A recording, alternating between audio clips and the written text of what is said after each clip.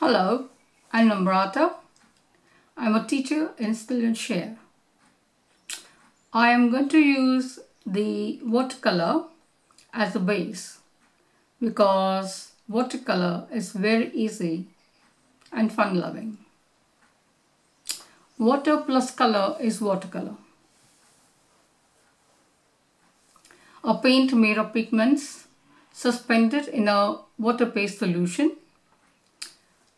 It is used for still life, landscapes and portraits to create paintings. It works with color pencils, graphite pencils and ink to create media pictures or images. You start with a sketch and then watercolor it. But there is also a direct use of paint in watercolor. You also have to outline a frame or a line to be drawn so that you can differentiate between light and dark colors. For watercolor, you can use a sketchbook or a printed design or a watercolor paper. Go out and paint watercolor.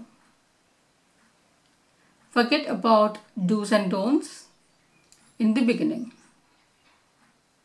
Alright, now I'm going to take you to the next level of using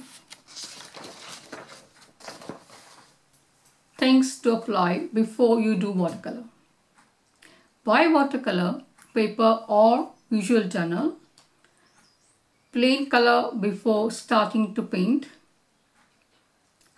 Keep pencils sketch as light as possible. Protect the white as use of nice photo or an image. Work larger. Use masking fluid to avoid the space being used when you paint. Start with the light paint. Allow layers to dry. Don't use more than 3 layers of colors. Clean the brush between watercolors. Replace the water frequently and keep 2 glasses, a tissue and a cloth ready. Okay then, see you at the studio and let's paint together.